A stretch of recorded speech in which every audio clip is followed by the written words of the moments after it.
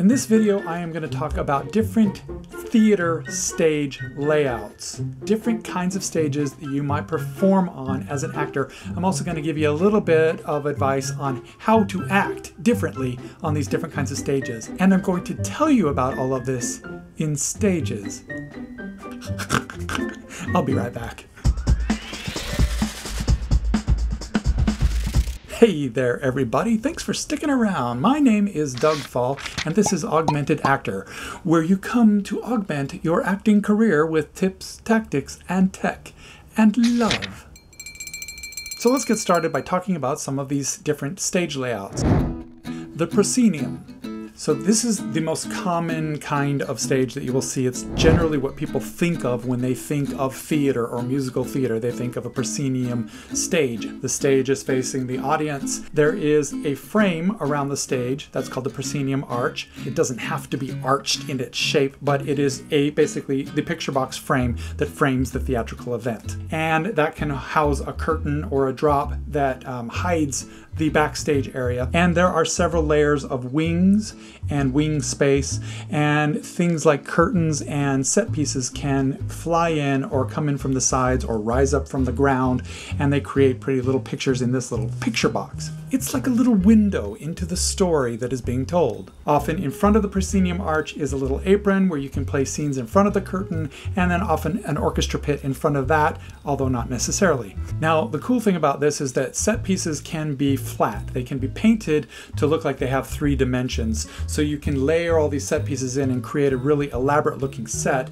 but it only looks good from the front. So when you're an actor on one of these sets, you're only concerned about your performance as it is facing the audience. It's a very presentational style of acting when you're acting on a proscenium stage. Now there might be a balcony or even 2 balconies, maybe 3 balconies. You have to be able to project your voice out to those people way in the back row. Be careful not to upstage yourself. When you look at other actors in profile, you want to make sure that you're kind of cheating out a little bit so that people can see your face and hear your voice. There's often a lot of distance between you and the front row of the audience, so projection is still important. Additionally, you're going to be using the standard theater terms to move about and stage a scene. So downstage, upstage, offstage right, offstage left, that kind of thing. Next up, the platform or the end stage.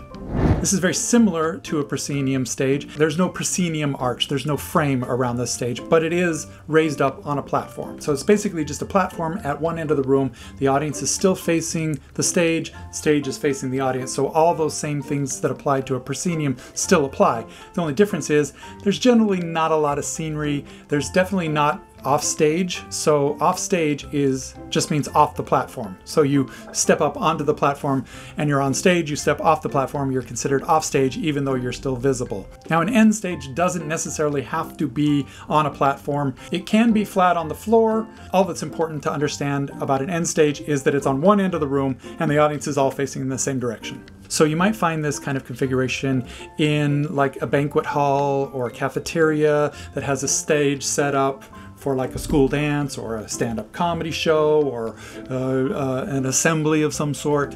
Now on the platform stage, you're usually a little closer to the audience because these are usually set up without an orchestra pit and an apron and all that stuff. So you might be a little closer to your audience. The audience might be a little bit smaller. They're usually not in a theater proper. Next up is the thrust stage, or the 3/4 thrust. Now a thrust stage is when the stage extends out and there is audience seating on both sides of the stage as well as the front. So it's also called a 3/4 thrust. And this can be an arched stage that has sort of audience seating in an arena style around the stage, or it can be an extension of a proscenium arch. So everything that's in front of the proscenium would be part of the thrust. The Old Globe Theater in London, that is an example of a thrust stage. For an actor performing on a thrust stage, you now have audience members on the sides. So it's less important that you face front. You can talk to an actor on the side like this. You can? Yes, Doug, now go away. Now thrust stages tend to be a little bit smaller in size than most proscenium arch stages. Projecting to the last row of the house isn't necessarily as important as having the volume so that when you speak one direction, you can be heard clearly by the people that are seeing the back of your head. Shows on a thrust stage are going to be staged so that the pictures look good from all three sides. Therefore, set pieces need to be painted on at least three sides. You're still going to use the upstage, downstage terms like normal, but things like moving downstage might not necessarily mean moving forward. It might mean moving downstage over to the side, moving downstage over here, that kind of thing. So it's a little bit more tricky. Now, a variant of the 3/4 thrust is the catwalk. We're all familiar with this from fashion shows where the models walk down to the end of the runway and then back. And it can also have a T in front so that the models can go down and then move left and right. Now, I haven't seen a lot of theater productions that use a catwalk. Generally, it's for like drag shows or fashion shows or bar kind of shows where they're trying to show off a costume or a piece. Now, one of the things you got to be careful of is falling off the platform. These platforms are often narrow, and you know, when you're walking down these things and strutting, you're likely to trip up or fall off or bump into somebody, that kind of thing. Even though technically the audience is only on three sides of you, as you get further down the catwalk, you have audience that's behind you as well. So if you're playing scenes on there, you're going to be mostly profile along the catwalk and then turning out to the audience for various asides. Catwalks bring the actors right up close to the audience, so it's much more intimate in style and presentation. Now, kind of a variant of the catwalk is when they create a catwalk in front of an orchestra pit, a platform that moves around the orchestra pit, and actors sometimes parade around in front of that. You see that sometimes on the Academy Award shows and things like that when they want to bring actors closer to the audience. It's always fun to perform in these kind of things, but again, there can be some risk of falling off or running into people's handbags and whatnot. For a limited time, I am offering free subscriptions to my YouTube channel. All you gotta do is go watch this video on YouTube, scroll down a little bit and click the red subscribe button and the notification bell, and you get access to my channel absolutely free for a limited time. Another kind of stage layout is the profile stage, and this is basically where the stage splits an audience into two halves. So this is kind of like how a basketball court is arranged. So you have one team on one side, one team on the other, and they're watching the action in between. Here, the stage can be much wider. In fact, you can actually perform in a basketball court. But it's important here that your staging is addressing both sides of the house at the same time. So often you'll see dance routines where the dancers split up and face both sides of the audience and then cross over to the other side. Break up your lines so that they send the energy toward both sides of the house. Next up, theater in the round. Now, theater in the round doesn't mean that the stage is actually round. It can be, but oftentimes the stage is square and the audience is on all four sides. Your stage is in the center of the room and the audience completely surrounds the actors. Set pieces need to be fully realized on all different sides. They usually can't fly in or fly out or leave the stage. There's no wing space to escape to. And lighting is going to come from all different directions as well, so that's something to get used to as an actor. Generally, there are 4 seating sections of audience with aisles in between called VOMs. Now, a director of a production of Theater of the Round is going to want to stage his actors often with their backs facing the corners, the VOMs, the aisles, so that they can still be seen profile from any direction. But anytime you're on stage, you're going to be moving around and changing the direction of your focus. If you sit, you're not going to be sitting in one place for very long, otherwise somebody gets the back of your head for that whole scene. Now, when you rehearse a show in Theater in the Round, you're not going to be using the standard terminology for staging. So you're not going to go downstage because there is no downstage. Instead, you're going to say move north, move west, move east. You're going to say go to the northwest VOM or go to the VOM by the window. There's going to be different language for how you stage pieces. When you're on stage, there's no hiding. You can't fix a costume piece without being seen. You can't turn and make a face to another actor. You're seen from all different directions, and so you've got to be constantly on. Now, these theaters tend to be very small in size, usually very intimate, so you're usually just a few feet away from the first row on all sides around you. Also, that means that you don't need to project as much or be overly presentational in your acting. Theater in the Round definitely brings the actors in. It makes the production much more intimate and much closer. They're some of my favorite types of shows to see. Now, a bigger version of Theater in the Round is the arena stage.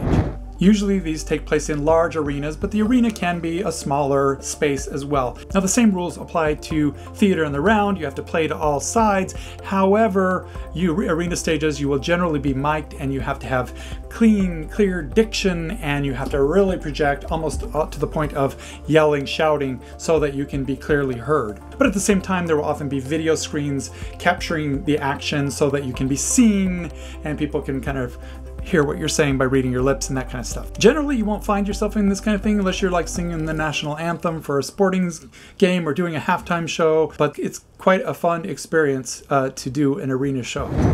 Next, we have an open air theater. This is when part of the theater, usually the ceiling, is exposed to the outside elements. It could be the back of a theater. I've seen some theaters where behind the stage there's a park. Open air basically means part theater, part open air.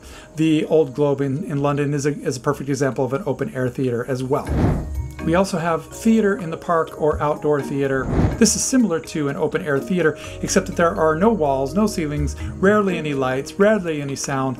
You may have a stage or a platform, but you're usually in a park, and everybody in your audience, including the actors, are outside. So you really have to watch out for the elements, the wind, the rain, the snow, the pooping pigeons, barking dogs, the sirens going by, and you got to be really good at projecting and drawing attention. Often your entrances and exits will be from way across the field, through the trees, or down the little riverbank. The next kind of theater layout is a cabaret style theater.